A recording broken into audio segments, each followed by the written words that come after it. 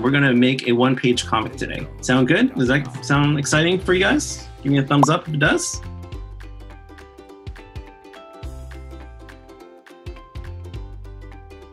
Okay, so do you guys remember that there's 3 main parts to every story? There's a beginning, a middle, and an end. So in the beginning, we introduce the characters in place, and we're hinting to the problem. So after we have the problem, what do we do in the middle? So we build on the emotion that's being used in the theme of the story. What else do we do in the middle? We are playing on the emotions in the middle, but what do we do with the problem in the middle? You escalate the problem. So we escalate the problem by making it worse, by playing on the emotions. And then last question, what do we do at the end, guys? We solve the problem. And then sometimes, especially in comics, sometimes the problem is a joke. So sometimes it's the punchline or the reveal. Okay? So sometimes you just finish the joke.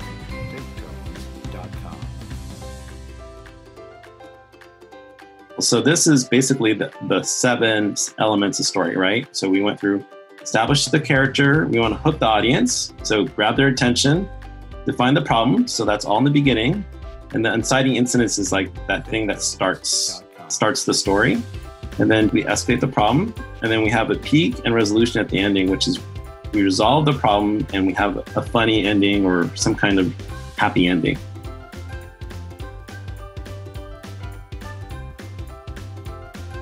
So let's look at Peanuts. So this is Peanuts featuring good old Charlie Brown. And you can see the little bird there. He's like wondering what's going on. And Charlie Brown brings a bowl of food for Snoopy. And Woodstock goes, Snoopy goes, and Snoopy thinks, why do some people think it's funny to talk about worms while you're trying to eat spaghetti? So let's look at the story. So we established the characters in the first 3 frames. There's Woodstock, and we look at the problem. So here's the problem. He's like, what's happening? And then we show that Charlie Brown is bringing the bowl of food to Snoopy. And so the problem is that Woodstock thinks it's worms, and he's saying, you can't eat worms, they're people. And this is sort of funny because we can't actually see what he's saying. And then Snoopy says, fine, I won't eat it. And then Woodstock is happy.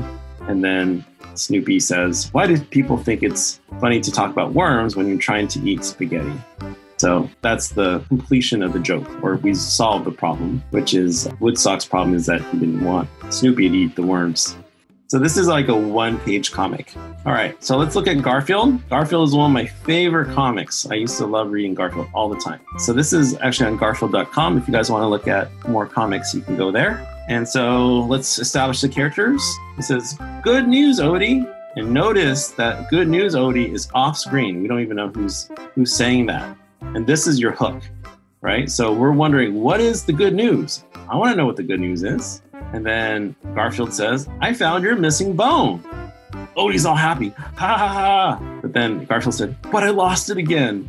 And Odie's like, oh no. And then Garfield says, but I found it again. And Odie's like, yay. And then he says, then it ran away and joined the circus. And he goes, but then I got homesick, but it got homesick and came back. And Odie's like, and John threw it away. Oh no.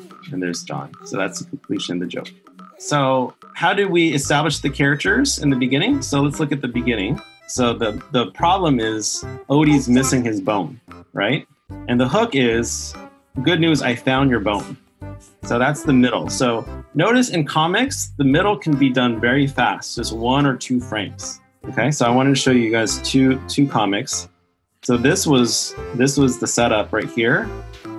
And the hook right here is just 1 frame. It's just the question mark. And the hook in this one is on the first frame too. Good news. What is the good news? And then here's the problem. I found your missing bone. Okay? So that's the very beginning. Okay? All right. So here's the middle. But I lost it again. So middle questions you want to ask yourself when you're making it. What happens next? How does the problem get worse? And what changes happen? So we escalated the story by playing with Odie's emotions. We basically just joke around with him. And so usually in the middle, for a one-page comic, you want to spend maybe about 4 to 6 panels. And then at the end, we solve the problem or we end the joke. So this is a joke. And then we want to make a funny feeling at the end if it's a comic. Or you can have a happy ending or sad ending, whatever kind of ending you want. Okay, so time for the exercise. So what we're going to do is we're going to start planning out your one-page comic in these 4 steps. And what we're going to do together today is we're going to first do an exercise of writing a story idea. So you're going to come up with a story idea for 5 minutes, and then we're going to draw those pictures, okay? But the 4 steps I want you guys to go through is first, let's come up with a story idea. We're going to draw the pictures, and then at home you can write the words and draw the images and draw the frames, and then you'll have your one-page comic, okay? And you can start brainstorming a story idea. So some ways to brainstorm that we used last week was the Post-it exercise. You can take Post-its and put some different words together. You can also story map. So if you have an idea, you can map it out just in words. Or you can start writing a journal. So spend this 5 minutes doing one of these activities, okay? So in the beginning, you want to draw the characters in place. You want to draw the problem, okay? And some beginning questions for you is, who are the characters, where do they live, what's the problem? And now in the middle, you want to draw what happens next. You want to draw, how does the problem get worse? How do we change things? And what choices do the characters make, right? And then at the end, we want to show how we solve the problem and how do we feel, and if the character made the decision to affect that problem. Okay, so the next 5 minutes, I want you guys to start drawing some pictures. So you can draw the characters, you can draw the place, you can draw expressions. I want you to just draw a bunch. And so you can draw these on copy paper or index cards or Post-its. If you draw them on index cards or Post-its, you can move them around later. So that's going to be a tip, okay? So I'll give you guys 5 minutes, and then we're going to go over the homework.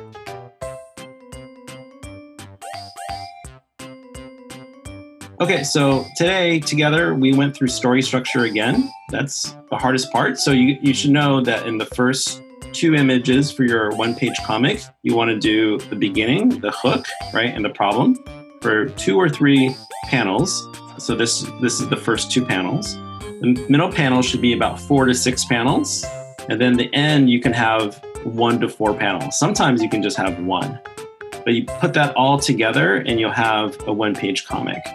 You notice here there's 1, 2, 3, 4, 5, 6, 7, 8. There's only 8 panels there. There's 1, 2, 3, 4, 5, 6, 7, 8. There's 8 panels here. So in all, you should have maybe about 8 to 10, maybe 11 or 12. But not that many pictures. You can tell a very short story in your one-page comic. Okay, so your 4 steps. First, let's come up with a story idea. Next, you want to draw the pictures. And then after you draw the pictures, I want you to think about what are the words that you might need. Sometimes you don't need any words at all. Like there's not many words in this comic. There's just 1 word. There's just a few words at the end. So you want to think about that after you've drawn your pictures. And then when you draw your pictures, actually, let me put this down. I want you to look at your pictures and you can put them in order, okay? And then you draw them in frames after that. And then after you do that, you will have your one-page comic. And so your homework for today is to plan your comic on Post-it notes, follow the 4 steps that we did here. So write the story, draw the pictures, write the words, and then put your images and stories into frames and finish your comic, okay? And then you'll be able to post what you have on Facebook and Instagram.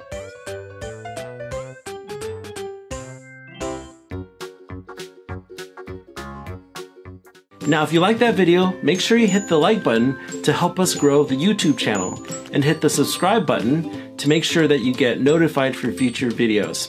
Thanks, and I'll see you next time.